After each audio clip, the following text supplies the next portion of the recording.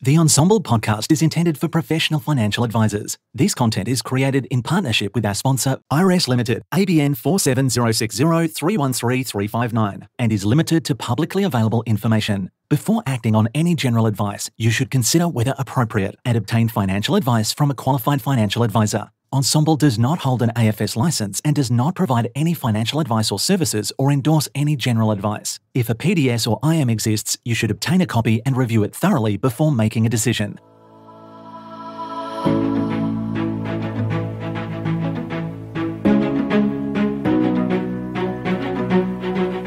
Welcome to Advice 2030, where we explore the future of financial advice.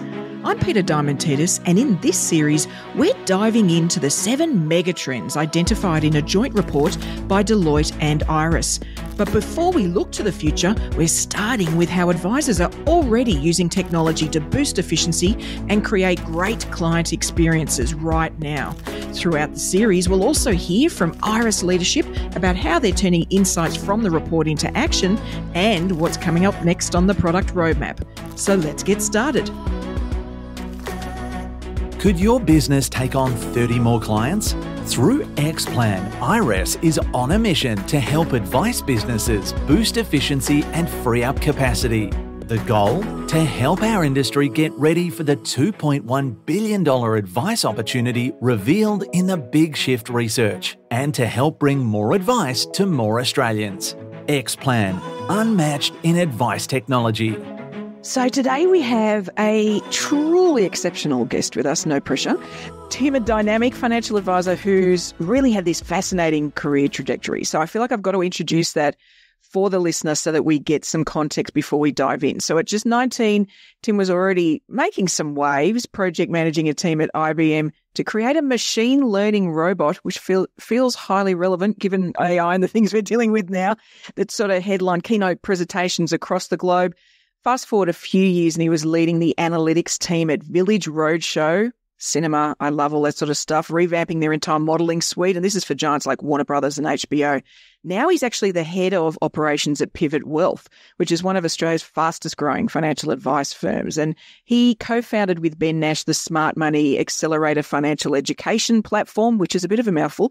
And he also, collaborates with boards across various industries, bringing this really interesting, unique blend of tech and finance expertise to the forefront. So today, we're going to dive into the tech stack that powers Pivot Wealth and really explore how Tim leverages technology to streamline their operations and deliver some top-tier financial advice. Tim, it's an absolute pleasure to have you on the show. Welcome, welcome. Thank you very much. The pleasure is all mine. I appreciate it. Oh, this is exciting. I actually feel like I should just be quizzing you on things I want to know, right? Because like the listener, just quietly go aside, right? Because I want to hear all the things. Now, let's kick off with just the tech stack as a concept, because I think historically, you have been embedded in technology from day one, really, in your career. But for lots of advisors, it's just been a thing they have to use. It's just this tool, right? Whereas I've sort of come to the conclusion in our business and watching the industry that, tech is now this infrastructure asset and we sort of need to treat it that way, much like human, our staff are a key asset. What's your take on that? Yeah, look, I 100% agree with that. I think it has gone on its own journey itself. If we wind back even a couple of years, particularly with financial advice tech, it was just there to help us do something. And we were treating tech as almost an accelerator for our ability to do things and making decisions around, this is what I want to do. How do I go about doing that? Yeah. I don't necessarily think that that's going to change. However, it is definitely an asset. And like the majority of other assets, it requires a little bit of maintenance. It requires a bit of changing. It requires some level of skills to be able to adapt it to the things that change around it. I think it's something that is going to continue to become more and more part of like the valuation of businesses, if I'm being honest. So picks up a business or buys a business, it is going with it. And I know that there will be businesses that will get sold just for their tech stack if that is the thing that they are absolutely fundamentally the best at. Yeah. And in fact, I can see it also conversely being a barrier to, say, a merger, because if it is difficult to do that grab that synergy that really mergers are all about, what's the synergy of bringing these two groups together? the tech stack could be the barrier. If you can't make that shift, if you can't either blend them or transport one into the other, this is going to be a key part of lots of decisions going forward for business owners. 100%. Yeah. And I feel we'll dive into it in a little bit, but a lot of those elements as well, like particularly if we're looking at mergers as an example, or even a business is moving from one end to the other, there's actually a whole nother niche of tech that sits in part of that transitional period. Like, can it just be a plug and play, or does a lot more need to happen in between? I think that in particular, that's actually improving, which is quite exciting. It's some of the things that we'll be chatting about shortly. Yeah. I mean, the relief, anybody who's ever tried to move a core piece of tech they use, particularly our industry ones, historically has been through that pain, right? We've all experienced that where it seems really easy and all of a sudden it becomes really difficult. Like, we've all been there. So I'm with you that any part of that makes that smoother is just, it's so important. It's so important so that we own our tech stacks. That's it. Yeah. So let's dive into the tech for the practice. I'd imagine there's not like 2 or 3. So I'm betting that you could list off loads, and rather than, just make this episode all about just listing off loads of tech, let's start in the middle in sort of core. What do you guys see as the core pieces of tech that the team use? Yeah, it's interesting. There's definitely not 2 or 3. I will call that out. We predominantly use actually 30 different softwares and platforms across the entire business, which, look, it sounds like a lot.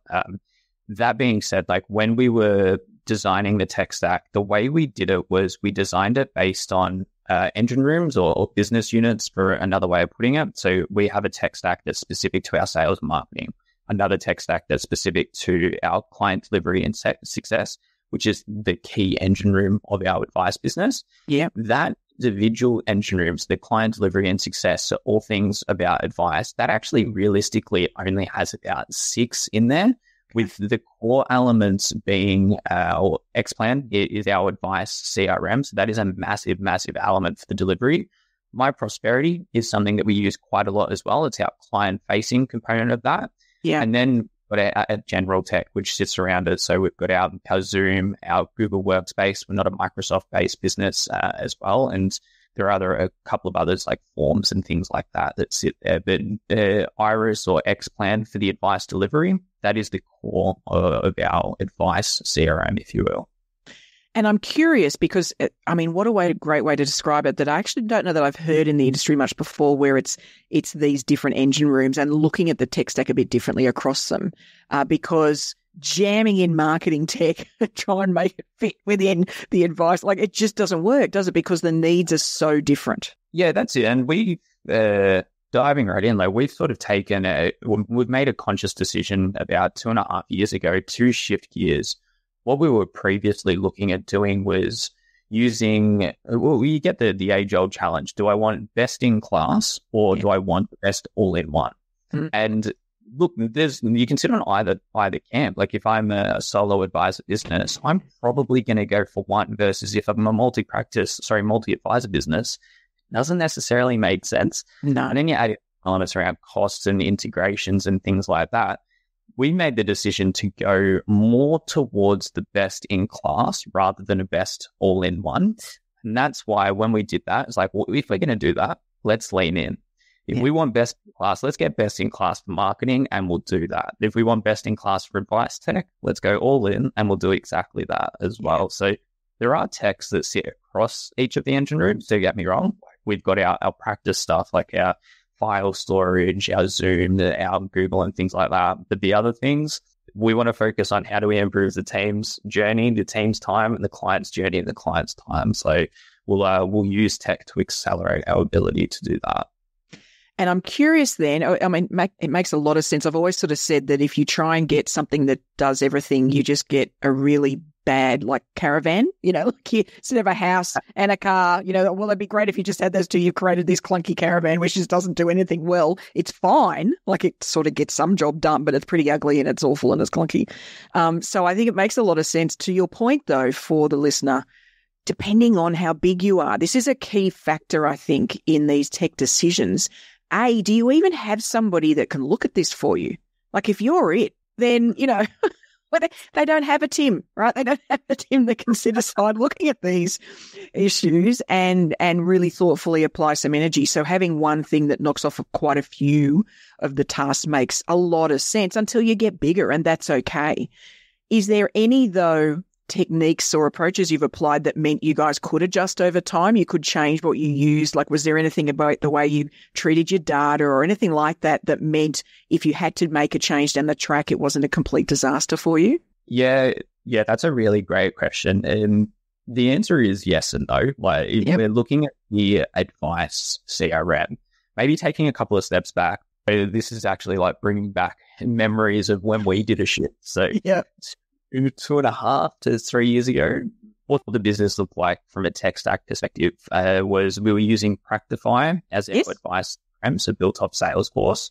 We were using Advisor Logic to do a lot of the modeling that we do for clients.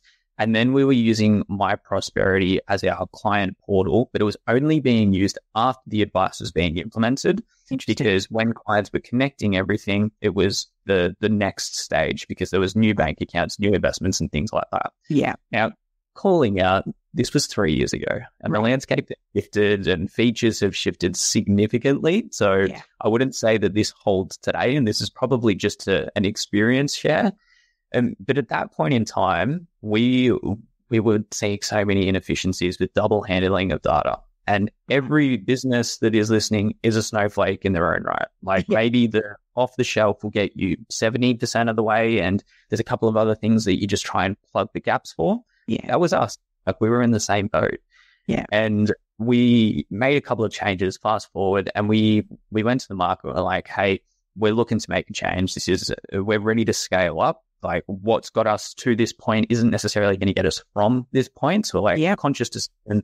Let's chat to a couple. We spoke to a handful: Iris, Midwinter, Advisor Logic, Advice Revolution, just to name some of them. Yeah, and then we ultimately decided, all right, we're going to go down the Iris path. And Iris were great. They really supported us in that respect. That was how we got to the decision. But now, like, the game is won and lost in the implementation. Yes. Your question, in the implementation, I realized that this is a monster of a job, because we hadn't, prior to that, done a lot just to preserve, update the data that was already there. Yeah, the data was coming from Practify, but like the core of it, I suppose. Yeah, and getting Practify data into Xplan was an absolute mission. But in doing that, in going through that experience, myself and one other person on our team managed to do that. And we learned so much around the preservation of data and how to ensure that it doesn't become stale over time. And when you fix a system, it's you fix the system first, then you fix the backlog. Because if you just start chipping away at the backlog, that finish line is just going to move further and further away. So in doing that, we're like, we've got a fresh start. Like, this is an unreal opportunity to start fixing the system of the way that we track and keep our data. Yes. And now that we've done that 3 years down the line, before we pulled that lever of jumping out to the next route of scaling, there's been a lot of lessons there around the data to make any of those transitions from here on out a lot easier. Yeah. And it's also just recognizing the strengths of these platforms. Like, if I expect my fish to bark like a dog, it's just not going to work. It's not going to happen. Yeah. So if I expect some of these techs to do things that other techs do, and I put the data in there to try and manufacture that, and then I've got the same thing in 3 spots, well, I'm not setting myself or the business up for success. So we're not really agile and allowing for that next stage. Yeah. Is it perfect? Absolutely not. Absolutely not. But can it be, right? That's exactly right. Like, with the moving goalposts, all you can do is put yourself in a position to be really agile and just know this data, it's there, it's preserved there, it's updated there. This data, it belongs over there. Let's not mess with it. And it's so interesting, isn't it? Because it's super easy for us to go, tech, they just make the data crap. Like, we're us blaming the technology, when actually great data comes from the humans, right? It's the users. And I mean, we've had to, I don't know about you guys, but we had to significantly tweak our processes such that we were being quite religious about the things we updated. And I don't mean data transfer. I just mean within the one tool, making sure that when we got a new piece of information, we were updating the system so it was truly live. Yeah. Yeah, and to that point as well, we did the same thing. Like as an experience share, we actually changed processes to put in extra steps, which does take more time, but put in extra steps to verify, check, adjust, and make sure that the data is actually there and ready to go, because it saves us so much time on the other side. And it's a more valuable client experience and client journey. Like no client likes to see a number that's incorrect. Like to talk about casting a shadow of doubt on the validity of any sort of advice you provide, when someone's making 5, 6, 7-figure decisions, that's incredibly important to get right. It really is. It really is. And great automation. Like we're all talking about the wonders of AI and all this sort of stuff. It's only going to be possible if we have great data. Like there's no point even starting it unless you've got your system and all the data in it is great, and even probably richer than anybody else having any of these systems. I actually think we're going to have to be putting even more in so that then it can be triggered, or like all these automatic things can happen. But to your point, don't worry about automating some things if you're not making sure the data is lickety split, like it's got to be, and it's got to be current. It's got to be right now, living, breathing for each client. And I mean, I'm curious, you mentioned, you've got to chip away at these things. I'm betting then that you guys had like implementation activity and then what rolled out just new behaviors so that people were then upgrading the data and what was in it over time. Yeah, that's right. And so when we made that transition to Xplan, the business hadn't used Xplan before, so we had to do quite a lot as far as we're building out processes, again, mapping them from point A to point B. For anyone that is making that shift, take your time. It is an opportunity to look at everything. And it was such a blessing. Like looking back on it, it wasn't a small amount of work. It was a little bit complex, but we got the support. Like we got the support from Iris to do that. There were other practices that I could reach out to as well to support in it. But we brought the tech on. We went through a significant amount of training with the team, both using external resources and internal resources. And we changed the processes to ensure that, because like you said, it's rubbish in, rubbish out. It's one of the first things that we focused on was, okay, you know how to use the tech at a basic level. Number 2 is data integrity. Like that is the most important thing, because if the plane starts going and it's 1 degree off its trajectory, we let it go for a while. We all know how that is. So it was the same for us. Like this is crystal clear. It's the most important thing. We spent a lot of time just on data entry and how to ensure that it stays up to date, what's important, what's not important. And then we built it into the process from there. It was new. Like we didn't have that into the process before we moved, but it's still to this day, 2.5 years later, there's still elements of that are in the process. And it's interesting, isn't it? Because it does require a team view or mindset, because sometimes 10 or 15 seconds on top of a task for one team member saves 45 minutes for another one later down the track, right? And that's the trade-off, because somebody's going to go, this is taking me longer than it used to. That's going to happen when you do this work, but we know that takes a little bit longer for you, but that person over there is about to give you a big hug because you've just saved their receding hairline because of the difficulty you have for a task down the track. And so it's a bigger picture thing, isn't it, that you've got to look at it when you're doing these processes. Oh, yes, 100%. And there's multiple stages and multiple people involved in our process in particular. And it was just ensuring that everyone was aligned to why we're doing this. There was an element of trust me now, believe me later, that also everyone got around it. Like everyone got on the bus. It's like, God, that makes a lot of sense. We can see the value, and it's working. It is working as well. Yeah, absolutely. And so I'm curious, I mean, we're here to in part talk about Iris and Xplan. I'm curious, which elements did you guys end up taking up, and did you roll them all out in a hit? How did you go then about implementing them in the practice? Did you have the advisors beating down your door saying, oh, we want to do this faster? How did that all work for you when you made that transition? Yeah, there was a few elements to it. So firstly, why we made that transition, as I touched on a little bit earlier, was because we to see some inefficiencies and some double handling across multiple steps of our process. And the way that we designed the process at that point in time, there was multiple people and multiple steps. So this was starting to compound and bubble away. Yeah. And pulling out, like the set of the tech stack that we had at that point in time was phenomenal for where we were as a business. Prior to making this tech decision, we were staring down the barrel of, okay, we know what sort of growth we're looking towards and we're building towards. Let's preemptively start to lay out the infrastructure to support that so that we're not chasing our tail, for lack of a better way to put it. It's like if you've got a small crack, if you start to grow, that crack quickly becomes a really, really big crevice. And that's going to detract. That's really going to detract from the core of your business, which is serving more effectively with a greater in some instances.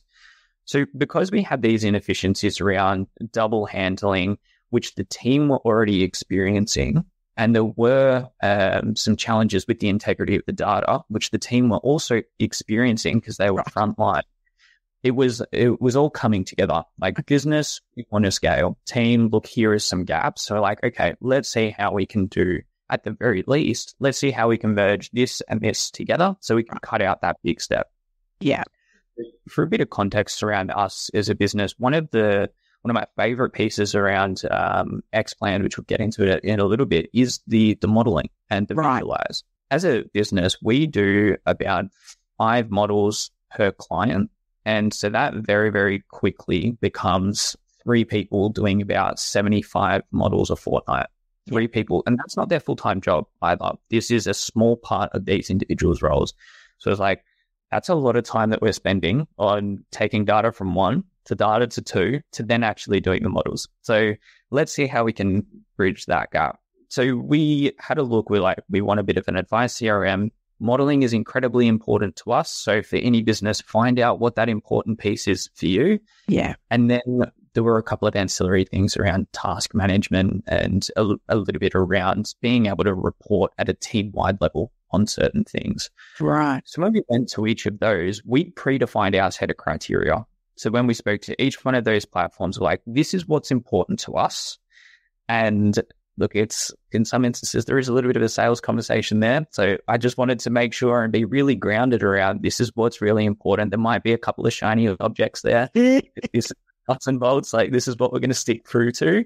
Yeah. And then ultimately we had those conversations. We had a chat internally as well. And we picked that path based on those things that were really important to us.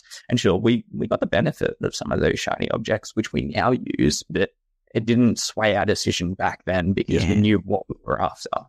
Yeah, absolutely. And it is an interesting, the shiny object. I mean, I'm terminal on that. I am terrible, right? I get so excited about these new things when you're actually trying to solve something really fundamental.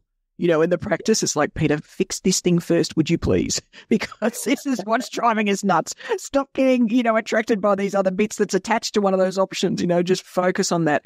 I'm interested, you're talking about growth, and growth is so interesting, isn't it? Because we can start, like you say, with a model or even a stack or even a team, the way the team is structured that works where we are now. But when you look at growth and trajectory, it amplifies good as well as it amplifies challenges.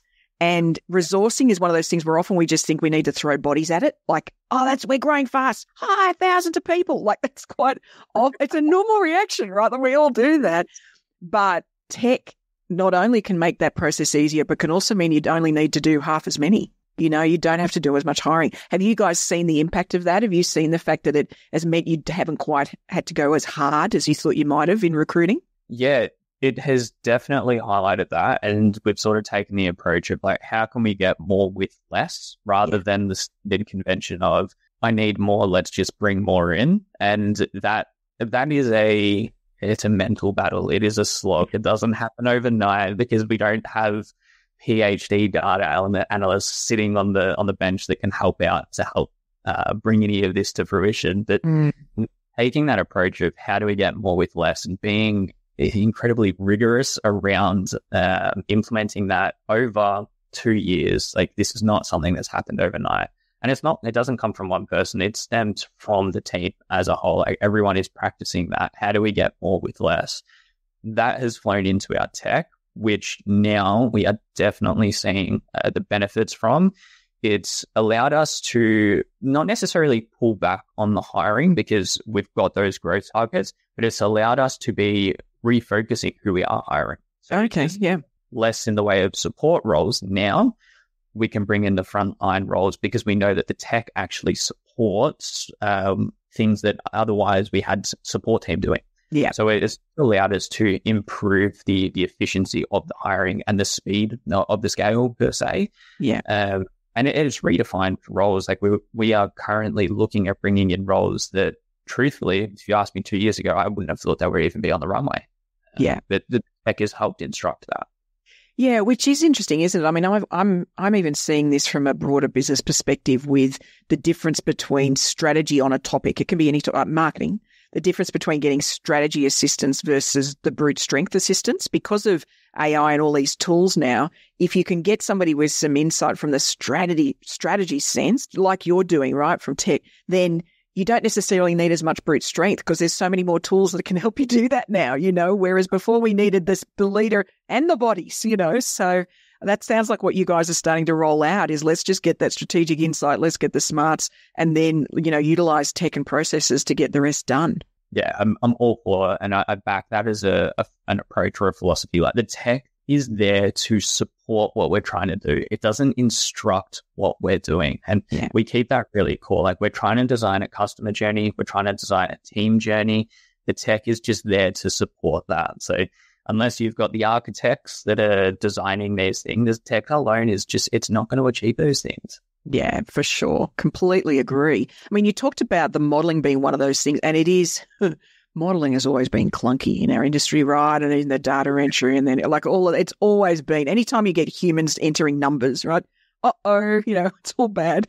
Is there any other examples of what you managed to uncover or discover with this process where you've just made a particular step or a particular process just so much easier for everybody? Yeah, the modeling is a really interesting one. And the reason we went down this part in particular, as I said, like that set of criteria was we want to remove the double handling so that we can reduce the error, increase efficiency. In using Xplan as an example, we were able to import all of the fact find data. So getting a little bit technical, so please bring me back. We go down to, but we're able to import that fact find data which the clients had entered. That was step one. Step two was we added in the additional step around us authenticating the data, speaking to the client to see, is this correct? Is this actually what they meant? Is there something that sits behind that? Yeah. That was step two. And then step three in Xplan is us quite literally pressing a button, and then that fact find data goes into the base of our models. Right. So there is no lost in translation. It goes from here to here. And that saved us a ton of time in both the actual doing, but also the integrity. It's so much greater because the time that we'd spent on putting in the data, now we're just verifying or authenticating the data. So we get that bit of the lens. Other than that, because it is an all-in-one platform, the other things that we really looked at was other elements where the data entry is a risk. So it can be in a bit of a risk. That comes into things like product comparison as an example. So again, it's in the one spot. If we spend a little bit more time just ensuring that everything's put in correctly, once that is done, we can do the models. We can do the product research, product comparison. You produce your document from that same spot as well. 3 for 1. We've got now that flowing into there. So that's for us. That's been the biggest changes around the efficiency piece for using a tech like Xplan as an example. Yeah. And I'm betting that, you're going to see that in other things down the track just by having that focus and picking something for the advice team specifically, just streamlines across all those areas and focusing on the data just flowing naturally. It's going to turn up again. There's going to be other places where life's just going to get easier because of that, for sure. What are some of the limitations you encountered? So you've gone to the tool. Well, you're now not entering multiple things. Your advice team must be like, woohoo, this is fantastic. Confidence is an interesting thing with data, right? So, as a financial analyst in my past life, then your confidence in the numbers you were using can speed up your analysis because you're like, yep, looks good, I'm off, I'm going to start running some scenarios, whereas they were probably second guessing the data and themselves a bit. So even that's got some value, right? I can see that can really get them cooking. Where's some barriers you've hit? What have been some limitations you've hit where you've had to maybe go, outside of Xplan or ask for more from them to get the job done? Yeah, so look, to this day, there's certain elements around the advice that we provide which none of the conventional tech platforms support. Like still to this day. And that comes from either the fact find or the actual modeling. Like there's things we just can't model because of the complexity of them. Yeah. So look, there's some limitations in there, but hats off to the team at Xplan. In particular, we've done a little bit of work with the team at Visualize, and shout out to Ashley Beat, who's been awesome in that respect. Was quite fortunate to, because we were using some of these tools so frequently, it was like, all right, well, we're getting hours and hours and hours of testing for hires. Like we're testing it for them. Let's provide a little bit of feedback. And they reciprocated that with open arms. And like a key example was for anyone that's in the weeds on using X Tools Plus, new features like the investment bond feature. Like that was something that we reached out. We're like, hey, this is one of the things that we're trying to like do a Band-Aid solution on. But a lot of our clients are using them. And I'm like, is there a way that we can start to work together to build this into it? We fast forward 6 months down the line, it's now there. Like there's a version of that has worked. Some of the challenges that we have faced using a platform like Xplan as an example, but I know for a fact that it is a challenge that sits across like the broader financial advice tech. When it's very, very specific in this instance, it is that integration challenge for us. So we do, and we've made a conscious decision to do that. So we recognize the drawbacks and the risks of doing it, but we've gone for an integrated tech stack. We've gone for best in class 90% of the time rather than the best overall. Yeah. Now, when you do that, one of the challenges is ensuring that each of these elements can talk together. Otherwise, the best in class comes with an added layer of, okay, now I need to move data from here to here. And that comes with risks. And to your point, when that data is incorrect, you do burn a little bit of trust and that erode some confidence. And that's not the intent there. Yeah. And like from an analyst perspective, if you start seeing data that looks a little bit funky, you start to question everything. And that probably becomes a little bit of a segue into a little bit of analysis paralysis. But look, if that happens, just go back, verify, rubbish in, rubbish out, just start there. The integrated tech stack, it continues to be a challenge for us in connecting them. As a real use case or a genuine example, I'd say that controversially, I'd say that the biggest asset from a tech perspective in our business is actually our marketing and sales tech stack. Right. And the advice tech stack is there. The marketing and sales tech stack is, I think it's beautiful, if I'm being honest. It's definitely not perfect. But that has utilized best in class, and due to the nature and the speed of a lot of that industry, they talk to one another through native integrations like there's no tomorrow. And if they don't, there's plugins that you can use, things like Zapier and other elements, which you put it all together. Now that works fantastic for the client journey as well, which is why I enjoy it so much. Yeah. But then when we transition from that stage of marketing and sales into the advice delivery, there's a little bit of a barrier there, which does make it quite challenging for us. And it does require, at this point, still to this day, manual input from someone to make that transition across. So, look, that is one of the biggest challenges. Things are improving. Don't get me wrong. Like there is, we'll call it integrations or data highways for advice tech, which are coming up and up. And like My Prosperity is one that we have been using quite a lot. My Prosperity and Xplan, that was a phenomenal bit of progress for us as a business. I'm confident there's going to be more of those that come through. Yeah. And it is so interesting, isn't it? Because I'm enmeshed in all, I would call them like entrepreneurial tools, like all that stuff, like sales and marketing stuff, right, that's out there. I mean, they're so integrated, they have got to the point where they're suggesting another tool you should use with theirs. Like they're actually, like you're in the tool and it's saying, don't you want us to just connect to Canva or whatever the thing is? Like it's nudging you to do this stuff. I'm like, this is fantastic, so I'm with you there. I think though, we shouldn't be afraid of doing what you've done. And then if you've got to have somebody manually once in a while pressing a button that triggers something, it's still going to be better than whatever else you might come up with, So sometimes it's going to be manual, but as long as that's part of the process, as long as it's automated to the extent that it nudges somebody to press the button, then it's still right. It's still going to be slick. I think the mistake we all make is forcing people to remember processes too much, making sure right. I'm a big fan of anybody should be able to pick this up and follow these steps. Are you guys the same? Oh, yes. Yeah, very much so. That's very, very risky, and it makes me feel a little bit uncomfortable. Yeah. Maybe if it was a different size business, then maybe you could fly by the fancy seat, like maybe you could get away with it. But what we do is too important for something like that, because maybe we don't see the risk or the challenge, and at the risk of being overly hyperbolic, but missing a step can cost thousands of dollars, and that stuff is not easy to unwind. But to take a step back, just around what you said before with the entrepreneurial tech stack and how that works, I think like one thing that's I can't take credit for this statement, but one thing that I heard from a gentleman named George Bryant, who is an absolute weapon with customer journey, that is his specialty. Yeah, it was relationships beat algorithms, and that sort of really, really stuck true to me. It was like, my role, and I naturally sort of gravitate towards, let's automate it. Let's make this as efficient as possible. Let's just make this really seamless and build the Rolls Royce of tech. And I'm like, well, hang on. That takes a lot of time. That takes away from doing other things. What is really important, and what was really important, and still to this day, is the client journey.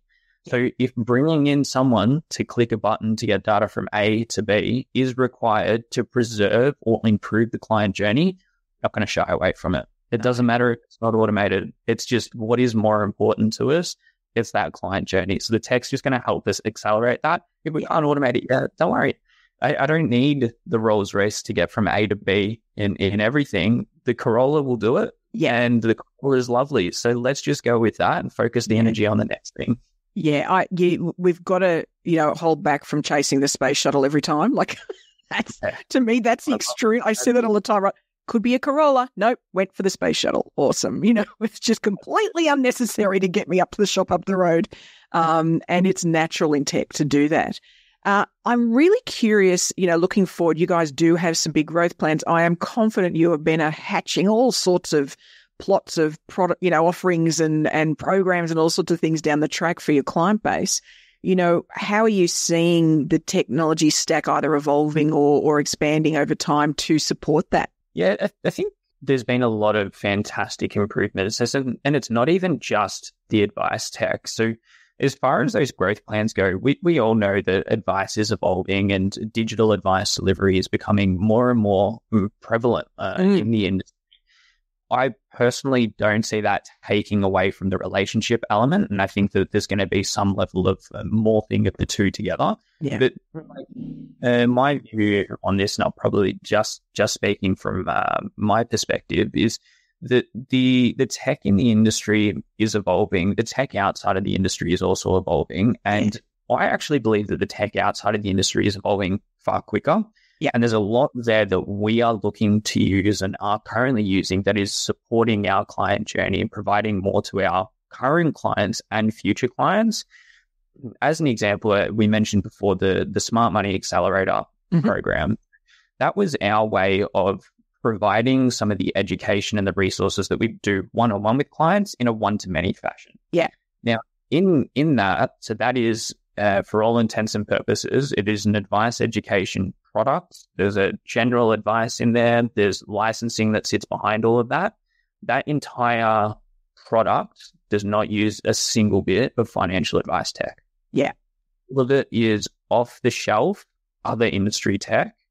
Granted, there's a little bit of matching, mixing, building to get it to work, but no advice tech whatsoever. And as far as the growth plans for us go, we know that advice tech and the core function of providing personal advice, it's going to be huge. The tech changes are going to support and accelerate our ability to do that for more people and in more impactful way. I don't necessarily think it will redesign what we deliver, just how we deliver it. Yeah. And then the other tech that sits beside it, that's going to accelerate our ability to impact more people, because we can offer more in a more structured way and still stick to the compliance elements that are required, and to do it in an off-the-shelf. You don't need someone who's an absolute weapon at X, Y, Z in coding to be able to get something like that off the ground. It is exciting, is it? Because I think many people out there would love to have more of an impact. Like we all would love to be able to help more, and for many reasons, not the least of which is the complexity of literally what we do, but also the legislative environment we operate in. That's very hard. But the more we can have, and one-to-many is an expression I use too, this impact you can have across multiple people. Is it the same as one-on-one advice? Well, no, but neither should it be. This is empowering people to make some progress, and progress is still transformation. It doesn't mean it's the complete transformation, but it's still getting them a long way there. Yeah, exactly. And we're not trying to take what we currently offer in a one-to-one and replicate that in a one-to-many. They're different audiences. Yeah. They're different audiences with different challenges, different wants and different needs. So I'm not going to take this square peg and try and put it into that round hole. Like, it just doesn't make sense to me to do that. That like we were fortunate that we had the resourcing, we had the content that we could use for that. So we've gone down that route. But again, we weren't really just throwing stuff at the wall and seeing what sticks. There's plenty of things that we can do, whether or not that's what we want to do, and whether it's on brand, is it on the way or is it in the way? Like, it's one of those age-old things that goes back to, okay, what's your decision-making process across the business? And the tech, as I said, it's very easy to see the tech as, the tech does that, let's go down that route. It's like, no, step back. What are we trying to achieve? Yeah. Does the tech then support that? Do we need to look at something else? Maybe. Do we have to wait a little bit of time for the tech catch up? Right. And I think, you mentioned, customer experience of the journey, or how it would see, however you sort of view that. But as that being the touchstone for all of this, like you say, it's not that the tech is immaterial, but it's just secondary, right? You come back to what experience you're trying to deliver on, and then you work out how you're going to do the tech. Whereas I do think and I sort of view legislative as, issues as well. Like, what do I want the experience to be? Okay, this is what I want it to be.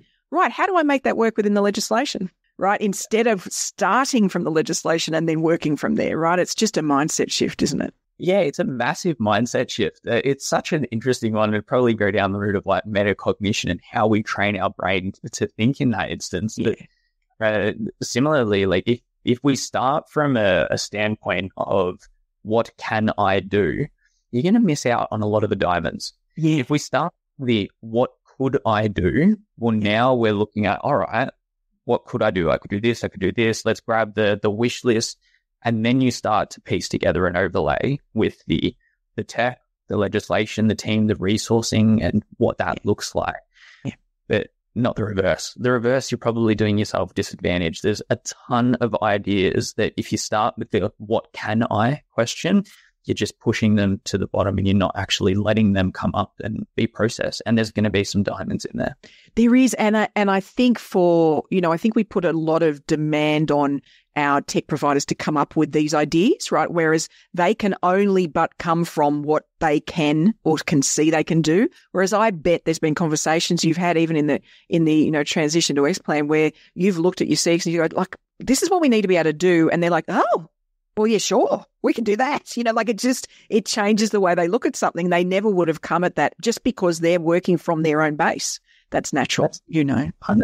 Yeah. And like to that point as well, and I will call out the fact that like this is like partnering with Iris. Now, first off, hats off to them for actually having the guts to actually do something like this, because they're not naive to think that this is going to be sunshine and rainbows. Like The reality is that the advice tech in Australia is still catching up a little bit. Yeah. Like it's catching up to what we're trying to do.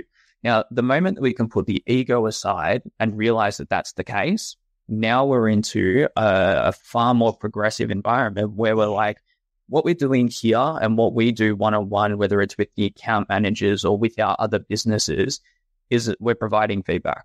And the more the feedback that we provide, the smaller that feedback loop is, the quicker we're going to be able to make some changes.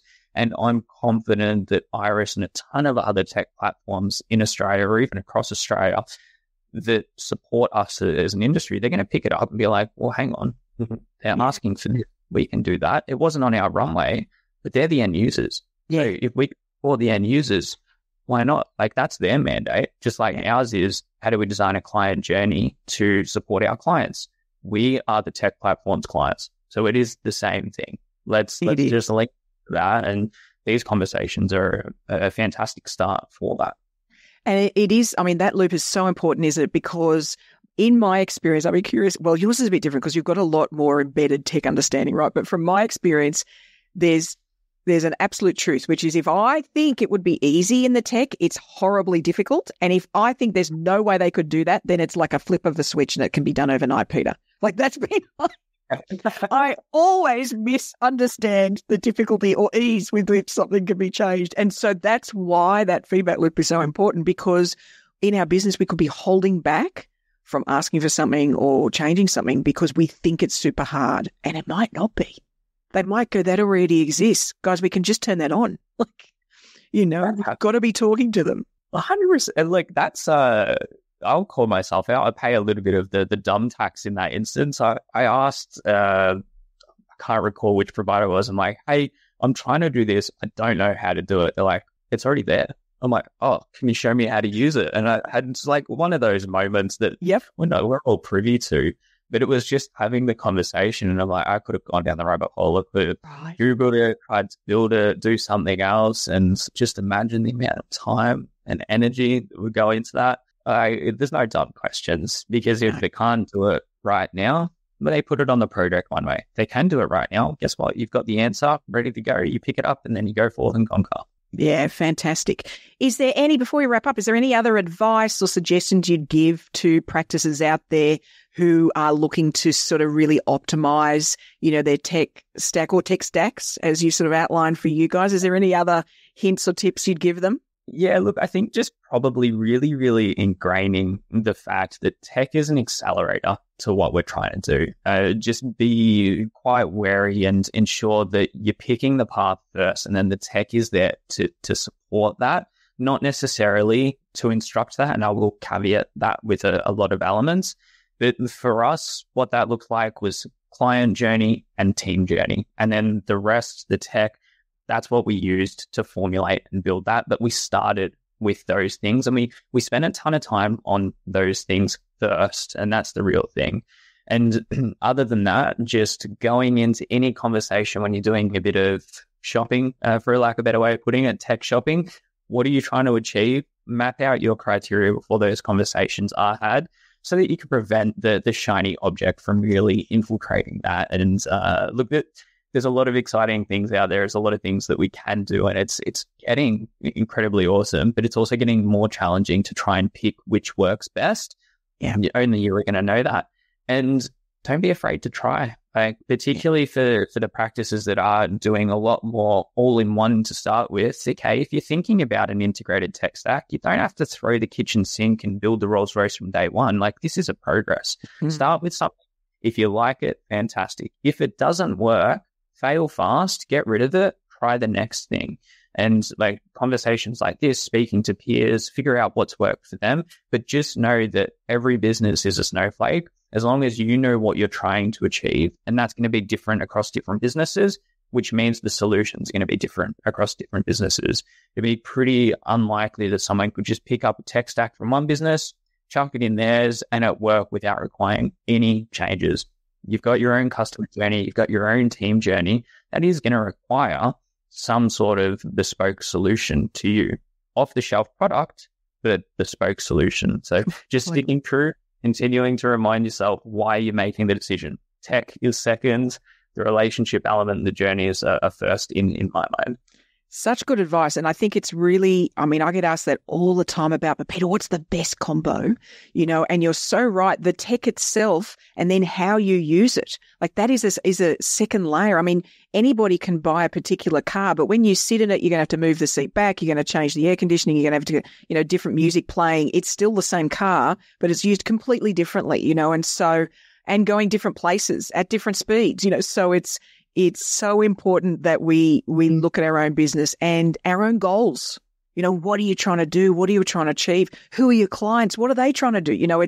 I completely agree. I think we would love to think there was something you could just lift off a shelf. It's not the case. Knowing your business well, knowing where you're going is so very, very fundamental. Well, there is so much gold there, folks. So if this inspired you to rethink your tech stack, then I'd encourage you to head over to the Iris space on the Ensombl platform, where you'll be able to kick off some of those conversations Tim mentioned with your peers, ask some questions, challenge the Iris team on the sort of things you're trying to do. Ask that question that you think might be really hard. You never know. They might say it's already there. But, get excited about sort of really revitalizing that technology infrastructure plan. Tim, thank you so much for your time. My pleasure. Thank you very much for having me on.